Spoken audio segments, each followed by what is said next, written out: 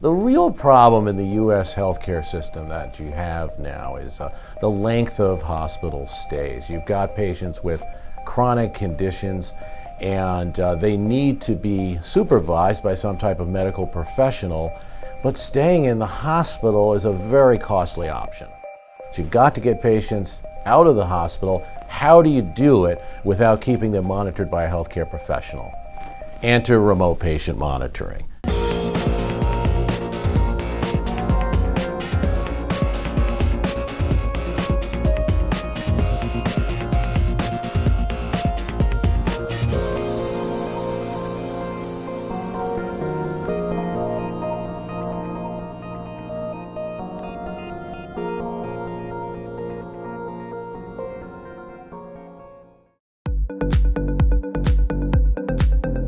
These devices, which could be installed in a patient's house, it might be as simple as a small device that measures a patient's glucose and notifies a nurse if there's any spikes. They're going to enable some chronically ill patients to leave the hospital and get home and be with their families. And so it's an incredibly interesting market, and for that reason we've seen tremendous revenue growth. I mean, between 2011 and 2012, our report found 17% revenue growth, which is fairly high for the medical device industry.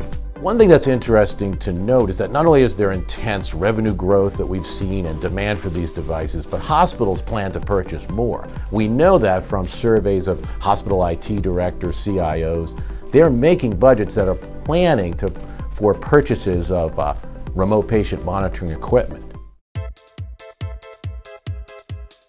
Kalorama believes that this will continue to be an attractive market and that we'll see growth rates like we've seen in the past year, the past 5 years really.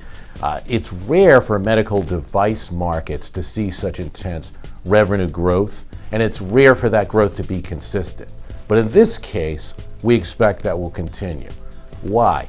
You might say that remote patient monitoring is a device product area that's maybe not too big to fail, but too good to fail. It's too good of a concept. Everybody's behind it. Healthcare payers want it, hospitals want it, patients want it, doctors want it. Everybody's incentivized to make sure these systems succeed. Why? You want to get that patient out of the hospital and at home. We've covered this for 5 years as Kalorama Information, publishing a full study of the market for these devices. And we found it necessary now to make a separation between two types. So there's remote patient monitoring in the hospital, where it's a nurse on one floor monitors a patient that might be on another floor and might monitor several patients in the hospital. And then there's what we call telemedicine, where a patient is at home and they're being monitored by a physician or nurse or a technician far away. We've made that segmentation because there really are two different businesses, and one of the great things about market research, when it's done well, is that you delineate for the customer what the breakouts of the market are, so that they can attack that part of the market that they want to get into in their business.